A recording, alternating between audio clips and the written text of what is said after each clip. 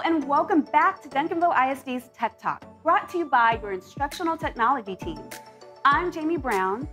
I'm Devin Haynes. And I'm Dr. LaShonda Reed. We're glad you're here.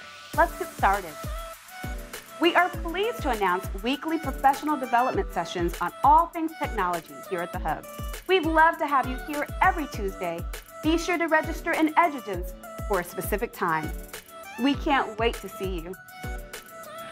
Back in June, campus, plaza, warehouse, and technology staff assembled to collect thousands of devices loaned to our community.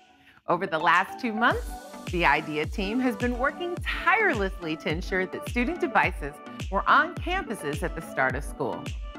As a result, every campus has more portable devices available to students today than we did back in January of 2020.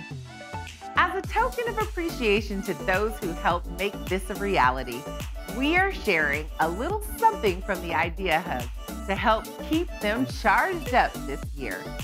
Thanks to all who have played a role in making this endeavor go so well. Remember back in the day when you had to call our help desk to unlock or reset your account? Well, now you'll have the ability to handle your own password, reset, recovery, or changes through ClassLink. In this short tutorial, we'll show you how to do just that. First, launch ClassLink like you normally would. Click your profile picture in the upper right-hand corner and go to Settings. Click Recovery and choose one or more of the available account recovery options. With the mobile phone option, be sure to enter a number that can receive text messages.